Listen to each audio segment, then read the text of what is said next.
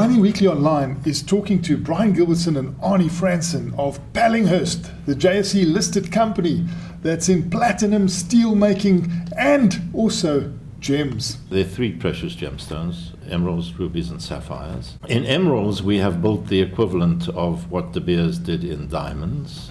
We are now producing rubies in Mozambique.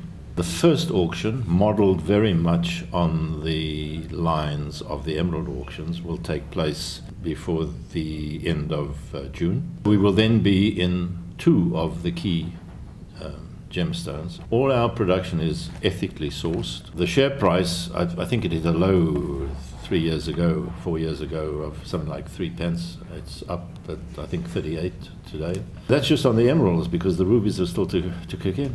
Fabergé, in what was viewed as the deal of the year in the London market last year, was taken over by Gemfields. The Kagem mine now produces between a fifth and a quarter to 20–25% of the entire world's emeralds.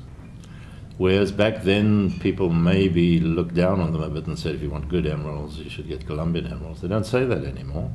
We have transformed the pricing process through a system of auctions, which every time we run an auction, the prices have gone higher as people have come to believe that it actually works and is no skullduggery anywhere, that it's absolutely transparent.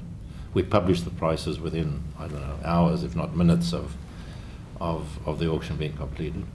And of course we had this wonderful exposure now to the end consumer, the wealthy buyers of precious stone jewellery.